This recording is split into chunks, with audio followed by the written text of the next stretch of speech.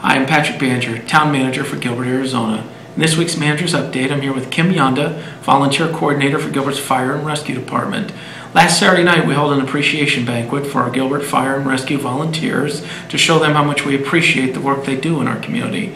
Kim, could you talk to us about how many volunteers we have and what kind of work they do for us? Absolutely. We have approximately 155 credentialed active volunteers with Gilbert Fire and Rescue.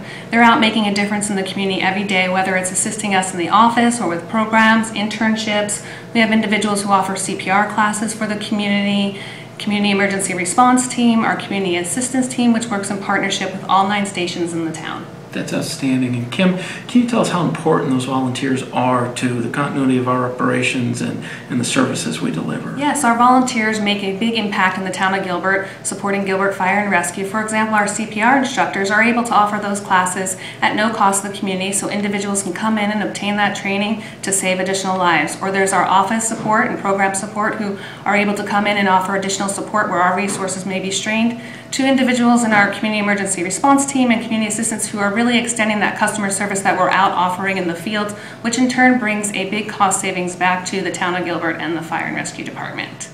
Thank you, Kim. We certainly appreciate our volunteers here at the town of Gilbert. If you'd like to learn more about how you can become one and register, you can click on the link below. Thank you for watching.